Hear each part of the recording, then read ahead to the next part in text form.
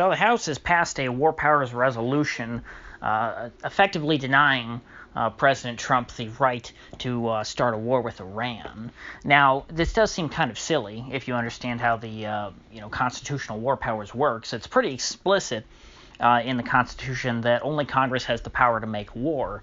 And so, therefore, it's kind of silly for them to pass a resolution, you would think, saying, well, the president isn't allowed to make war in this case, because that sort of, gives the impression that in any case where Congress does not specifically condemn the president, he can make war. And frankly, I think that the whole War Powers Act, back when it was passed in the 70s after the Vietnam War, it was more of a compromise, because by that point Congress realized that they had lost their war-making powers and that the president had usurped them, and they didn't want to, I guess, take it back entirely, even though the Constitution makes it pretty clear they're the only ones with that right. So they came up with the War Powers Act, which essentially gave the president a lot more latitude in terms of what the statutes were, but then Congress felt like they had somewhere where they could step in and intervene if they thought the president was getting out of hand. And of course, famously, something that people really don't think about anymore is that, well, the president can start a war, but he has to get congressional approval within 90 days, and that was supposed to be a sort of an adaptation. Frankly, it should have been an amendment to the Constitution, because the idea is that, well, modern warfare is much quicker than it used to be, and so you want to have the president the ability to act quickly, because it's not like things used to be back in the 18th or 19th centuries, to where it took many weeks for troops to mobilize, and Congress had the opportunity to meet and debate a declaration of war before any hostilities broke out. And so, in principle, the 90-day rule is not crazy or anything like that, but we've gone far beyond that. Nobody cares about that anymore. Now, Obama kind of used the 90-day justification in the Libya war, because his whole thing was, well, I don't need congressional authorization because I'll be done in Libya within 90 days. Which is true as far as the overt war was concerned.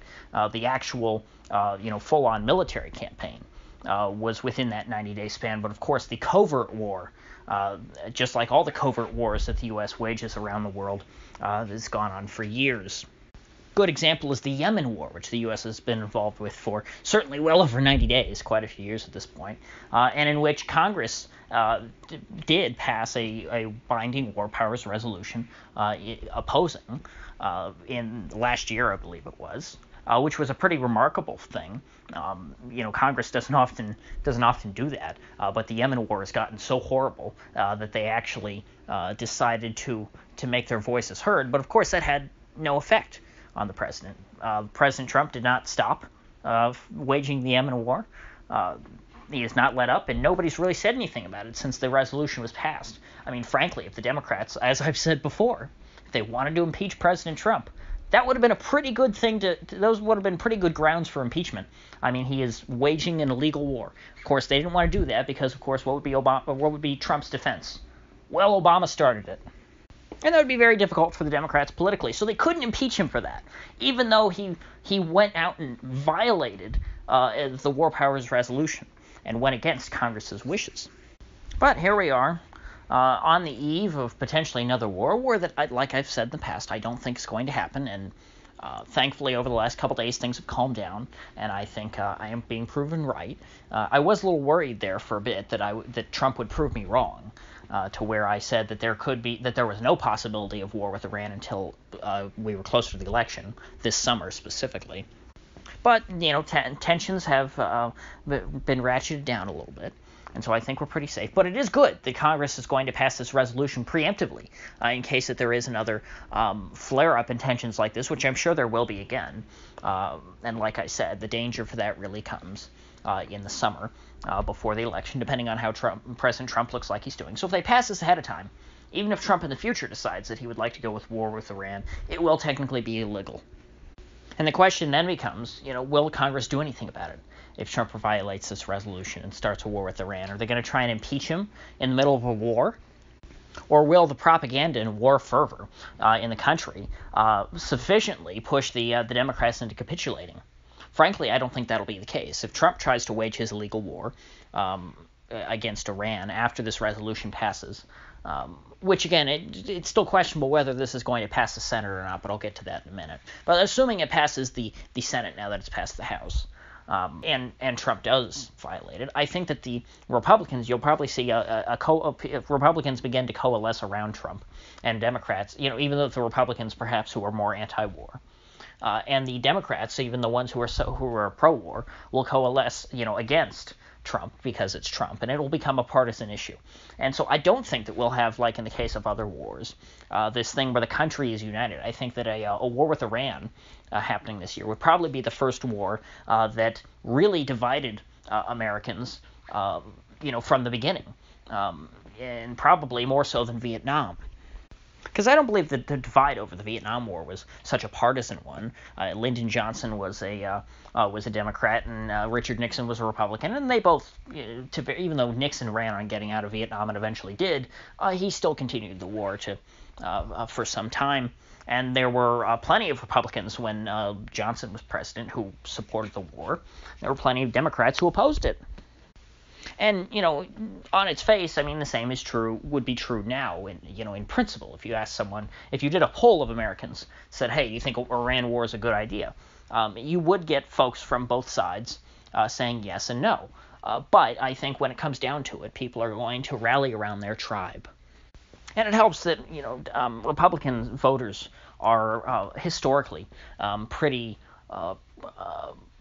well-tuned to love war. And so even if they've been they've been a bit war fatigued lately because of the failures of Iraq and Afghanistan, it probably won't take too much to get 95% of Republicans on board with another war. Now, despite that, however, there were some Republicans who did vote in favor of this resolution in the House. The two most notable ones that I saw were Matt Gaetz and Thomas Massie. Now, Thomas Massie, you would expect, he's kind of the last remaining old Ron Paul libertarian type of guy in the House. Of course, there's also Justin Amash, but Justin Amash has tried to appeal more to, I don't know what he's going for lately. He's a different kind of guy, and of course he's not a Republican anymore, so I wouldn't really even count him. But the other one that was kind of surprising for some people was Matt Gaetz. And Matt Gaetz is a big-time MAGA guy. Okay, he campaigned in favor of Trump very heavily. He was on the campaign trail for the current Florida governor Ron DeSantis when he was running. He was all over TV, constantly defending Trump for his first couple of years, and that's where he really gained a lot of prominence. And of course, he's from the fairly conservative and very red Florida Panhandle. And so you'd think if there was somebody who would back Trump on every last issue, it would be Matt Gaetz. But Matt Gaetz does apparently have his own principles. He does have his own beliefs. And he is very boldly challenging the president on this issue and is making it very abundantly clear that, hey, we spent enough time in the Middle East, enough people have died, and no to one. We don't need one more war in the Middle East. A war with Iran would be disastrous. And I have to give him a lot of props for having the courage to say that. There is a good collection of essays that was edited by Tom Woods, and I forget who the other guy was. He was some left-wing professor, and the title of it was "Those Who Dare to Say No to War," which I think was a great title because really you do have to be quite daring in this country to say no to any war when it's being promoted at a given time. Now, of course, 15, 20 years down the road after the war happens, everyone is against it, and it becomes conventional wisdom that, the Vietnam War was a bad idea, the Iraq War was a bad idea. Soon, I'm sure there are going to be people who say that the Afghan War was itself a bad idea. But what really takes a lot of courage is to oppose it at the time, and that's what Matt Gaetz is doing, despite, his risking his reputation as that real red-blooded MAGA-type Republican.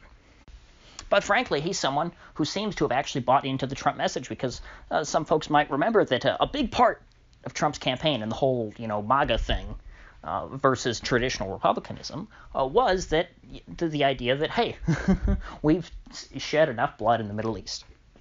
And it wasn't, the Trump anti-war attitude was not, some bleeding heart left-wing out of care for the civilian population in the Middle East or anything like that. It was purely pragmatic and American-centric, because it was saying, hey, Americans have lost enough in the Middle East. And that was a message that resonated with the American right.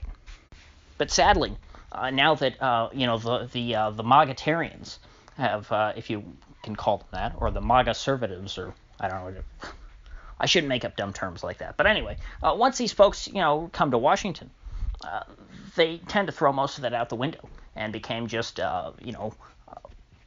plumb line party loyalists. Or at least that was the idea.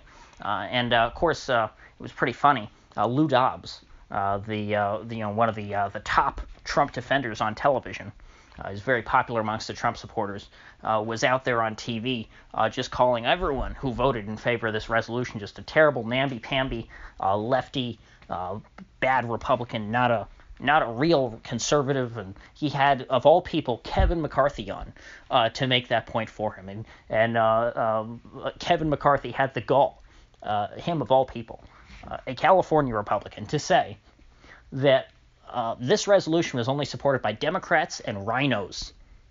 Somehow, in this crazy backwards world that Lou Dobbs is living in, Matt Gaetz is a RINO and Kevin McCarthy isn't.